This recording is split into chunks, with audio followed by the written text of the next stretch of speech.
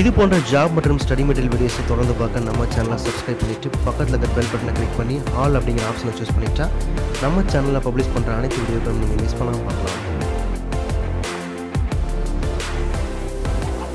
Hi friends, welcome to apptitude.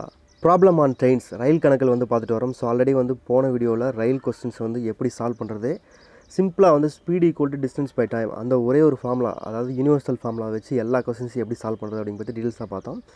So இந்த வீடியோவில் 2 questions இம்பார்ட்டண்டான கொஸ்டின்ஸ் சால்வ் பண்ணோம். எல்லாமே ரயில்வேயில் ப்ரீவியஸாக கேட்ட கொஸ்டின்ஸ் தான் சால்வ் பண்ண போகிறோம். ஸோ வாங்க பார்க்கலாம். ஃபஸ்ட்டு கொஸ்டின் என்ன அப்படின்னா, மணிக்கு 72 கிலோமீட்டர் வேகத்தில் ஓடும் 110 மீட்டர் நீளமுள்ள ஒரு ரயிலானது 132 மீட்டர் நீளமுள்ள ஒரு பாலத்தை கடக்க எவ்வளோ நேரம் எடுக்கும்னு சொல்லியிருக்கேன். ஓகேவா? ஸோ பாலம், பிளாட்ஃபார்ம் எல்லாமே ஒரே கான்செப்ட் தான். ஸோ போன வீடியோவில் அதை பற்றி சொல்லியிருந்தோம். ஸோ பிளாட்ஃபார்ம் வரும்போது பிளாட்ஃபார்மோட லென்த்து ரயிலோட லென்த்து சேர்க்கணும். Speed equal to distance by time. ஓகேவா? Speed equal to distance by time. இந்த ஒன்று தெரிஞ்சால் போதுமானு சொல்லியிருந்தோம். Okay, distance by time. Okay, D. So பாலம், ஓகே, ஒரு பாலம் இருக்குது. அந்த பாலத்தை ரயில் கடக்குது. ஸோ ரயில் ஃபுல்லாக கடக்கணும். ஸோ ரயிலோட லென்த்து அந்த பாலத்தோட லென்த்து. ஓகேவா? Length of bridge, length of train. So ரெண்டு சேர்ந்தால் தான் அதை ரெண்டும் ஃபுல்லாக கிராஸ் பண்ணி போகணும் அப்படின்னா 2 டிஸ்டன்ஸு கடக்கணும் அப்படிங்கிற மாதிரி எடுத்துக்கிறோம். ஸோ அதனால் பார்த்திங்கன்னா ரயிலோட லென்த்து, பாலத்தோட லென்த்து, இதுதான் டிஸ்டன்ஸ். ஓகேவா? ஸ்பீடு கொடுத்துட்டாங்க என்ன அப்படின்னா 72 கிலோமீட்டர். அப்போ டைம் என்னென்னு கேட்குறாங்க. ஈஸியாக கண்டுபிடிச்சிடலாம். எப்படி கண்டுபிடிக்கணும்னு பார்ப்போம். Speed equal to distance by time. Speed கொடுத்துருக்காங்க. ஓகே, அப்போ speed equal to distance by time அப்படின்னா என்ன கேட்குறாங்க அப்படின்னா எவ்வளோ நேரம் கேட்குறாங்க. Time equal to distance by speed. Okay, time. So metre per செகண்டில் கொடுத்துருக்காங்க. ஓகே, டைம் செகண்ட்ஸில் கொடுத்துருக்காங்க. அப்போ கிலோமீட்டர் நம்ம மீட்டர் பர் செகண்டாக மாற்றணும். ஸோ நான் சொல்லியிருக்கேன் ஆல்ரெடி போன வீடியோவில் எப்படி மாற்றுறது அப்படின்ட்டு. ஸோ அதை பார்த்துட்டு வந்தீங்க அப்படின்னா ரொம்ப ஈஸியாக புரியும். ஸோ இப்போ பார்த்திங்க அப்படின்னா 110 + 132 பிரிட்ஜோட length. Okay, divide by 72 km/h.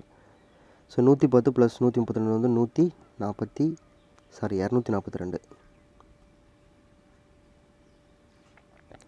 72 நம்ம கிலோமீட்டரில் இருக்குது. ஏன்னா இங்கே டைம் ஆன்சரில் செகண்டில் கொடுத்துருக்காங்க, மீட்டர் கொடுத்துருக்காங்க. ஓகே, அப்போ டைம் செகண்டில் வரும் அப்படின்னா கிலோமீட்டர் பர் ஹவரில் இருக்குது. கிலோமீட்டர் பர் ஹவரில் இருக்கிறத மீட்டர் பர் செகண்டாக மாற்றணும். ஸோ எப்படி மாற்றுறது அப்படின்னா 5/18. ஓகே, 5/18 போடுவோம். ஸோ இந்த 18 ஜஸ்ட் மேலே போயிடும். ஓகே, போயிடுச்சுன்னா இங்கே வந்துடும். ஸோ 18 இப்போ அடிச்சிங்கன்னா முடிஞ்சு. ஓகே, 4 × 18 72. ஸோ 4 × 5 20. 20 அடிச்சிங்கன்னா ஸோ ஒரு புள்ளி வச்சுருவோம். 1 2 2 4 12.1 செகண்ட்ஸ். ஓகே, ஆப்ஷன் பி அப்படிங்கிறது தான் இங்கே கரெக்டான ஆப்ஷன். ரொம்ப ஈஸி தான். Speed equal to distance by time. இது தெரிஞ்சால் போது, வேறு எதுவும் தெரிய அவசியமில்லை. அடுத்த கொஸ்டின் பார்த்திங்க அப்படின்னா ஒரு இம்பார்ட்டண்டான கொஸ்டின் அப்படின்னு சொல்லலாம். ஸோ கொஸ்டின்ஸ் பார்த்திங்க அப்படின்னா டஃப்பாக இருக்குது, ரொம்ப டஃப்பாக இருக்குது. ஓகே, ஸோ பொதுவாக இந்த மாதிரி கொஸ்டின்ஸில் ஓகே, கொஸ்டின் என்னென்னு பார்ப்போம். பி என்னும் ரயில் மீரட்டிலிருந்து மாலை 4 மணிக்கு தொடங்கி காசியாபாத்தை மாலை 5 மணிக்கு வந்தடைகிறது. மற்றொரு ரயிலானது கியூ காசியாபாத்திலிருந்து மாலை 4 மணிக்கு தொடங்கி மீரட்டை மாலை 5:30 மணி அளவில் வந்தடைகிறது. இரு ரயில்களும் ஒன்று எப்போது கடந்து செல்லும். A train P starts from Meerut at 4 p.m. and reaches Ghaziabad 5 p.m. while another train Q starts from Ghaziabad at 4 p.m. and reaches Meerut 5:30 p.m. At what time will the two trains cross each other ன்னு கேட்டிருக்காங்க. கீழே times கொடுத்துருக்காங்க. Speed equal to distance by time.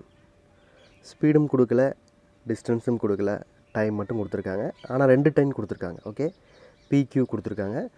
2 ட்ரெயினும் ஆப்போசிட்டில் வருது, cross ஆகுதுன்னு சொல்லியிருக்காங்க. இவ்வளோ தான் சொல்லியிருக்காங்க. ஸோ எத்தனை மணிக்கு கிராஸ் ஆகுதுன்னு கேட்டிருக்காங்க. ஸ்பீடு தெரியாமல் எப்படி கண்டுபிடிக்கிறது? நம்ம ஒரே ஃபார்முலா தான் யூஸ் பண்ணுறோம்னு சொல்லிட்டோம். Speed equal distance by time. எப்படி கண்டுபிடிக்கிறது அப்படின்னா, ஸோ கண்டுபிடிக்கலாம். Speed same, மீரட்டுக்கும் காசியாபாத்துக்கும் distance same. ஓகேவா? Speed equal to distance by time.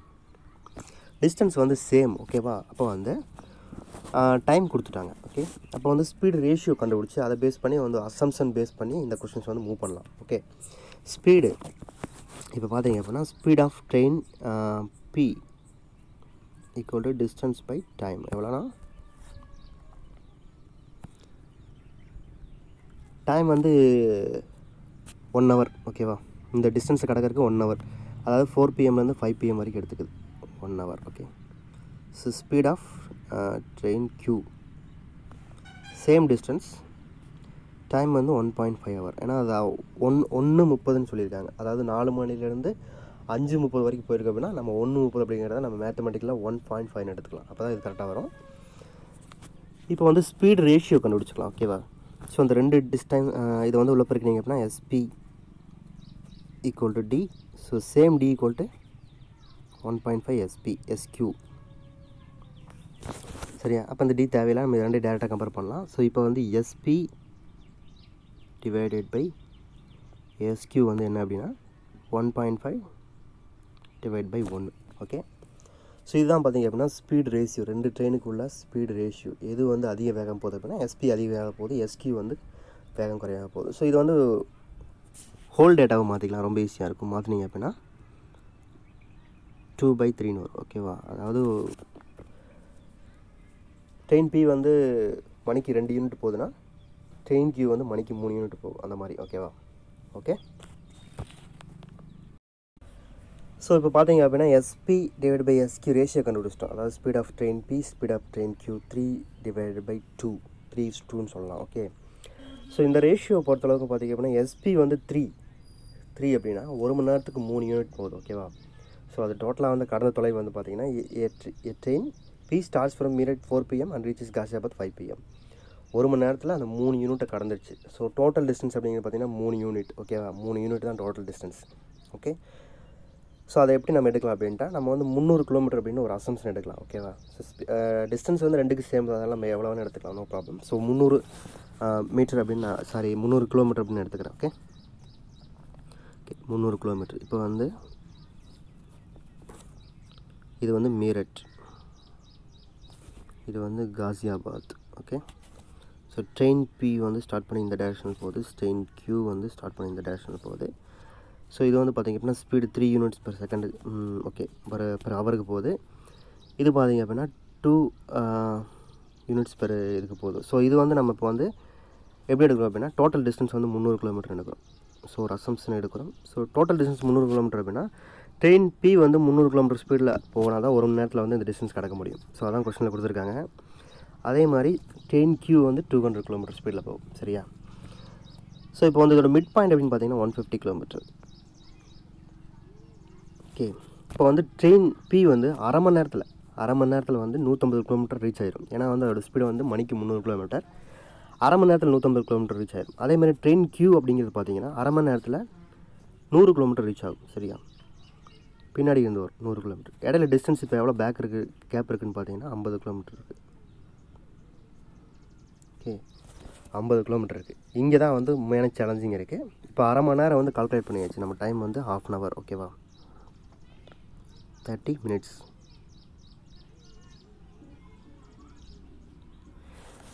இப்போ 50 கிலோமீட்டர் பேலன்ஸ் இருக்குது. இந்த 50 கிலோமீட்டருக்கு வந்து இந்த 2 ட்ரெயின் வந்து எப்படி வந்து எந்த இடத்துல மீட் ஆகும் அப்படிங்கிற மாதிரி நம்ம வந்து பார்க்கணும்.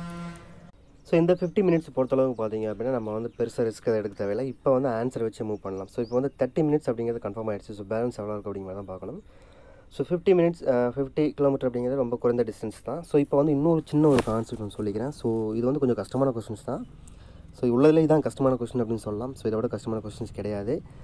ஓகே, அதாவது 60 மினிட்ஸ். ஓகேவா? 60 மினிட்ஸ் வந்து 1 ஹவர்.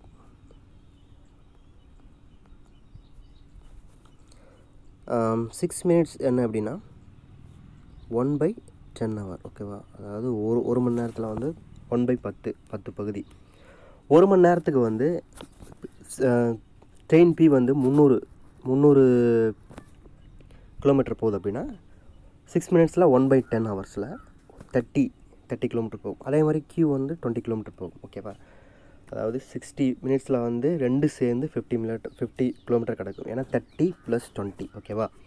ஸோ இந்த 30 + 20 இது வந்து 1 மணி நேரத்தில் இங்கே 30 வந்துடும். அதே மாதிரி இது வந்து பேக்லேருந்து 20 வந்துடும். ஸோ மீட் பண்ணிடும். எத்தனை இதுனா 6 மினிட்ஸில் ரீச் ஆகும். ஸோ ஆல்ரெடி நம்மகிட்ட 30 மினிட்ஸ் இருக்குது, ப்ளஸ் ஒரு 6 மினிட்ஸ். 36 மினிட்ஸில் வந்து இந்த ட்ரெயின் ஸ்டார்ட் ஆன உடனே 36 மினிட்ஸில் வந்து 2 மீட் பண்ணிடும். அதாவது எத்தனை மணிக்கு ஸ்டார்ட் ஆகுது அப்படின்னா கொஸ்டினில் கொடுத்துருக்காங்க 4 மணிக்கு 2 ட்ரெயின் ஸ்டார்ட் ஆகுது. அப்போ 4:36க்கு வந்து மீட் பண்ணும். ஓகேவா? ஆப்ஷன் பி அப்படிங்கிறதா கரெக்டான option. Okay friends, train problem வந்து பேசிக்காக 2 வீடியோ பார்த்தாச்சு. ஸோ அடுத்து வேறு டாபிக் போயிட்டு ட்ரெயின் ப்ராப்ளத்தில் இருக்கிற பேலன்ஸ் கொஸ்டின்ஸை எல்லா டாப்பிக்கும் முடிச்சுட்டு பேலன்ஸ் மறுபடியும் வருவோம், அனைத்து டாப்பிக்கும் வரும். ஸோ உங்களுடைய ஃப்ரெண்ட்ஸுக்கு வந்து இந்த இன்ஃபர்மேஷனை வந்து ஷேர் பண்ணுங்கள். ஷேர் பண்ணால் தான் இந்த இதை வந்து கண்டினியூ பண்ண முடியும். and thanks for watching. Bye.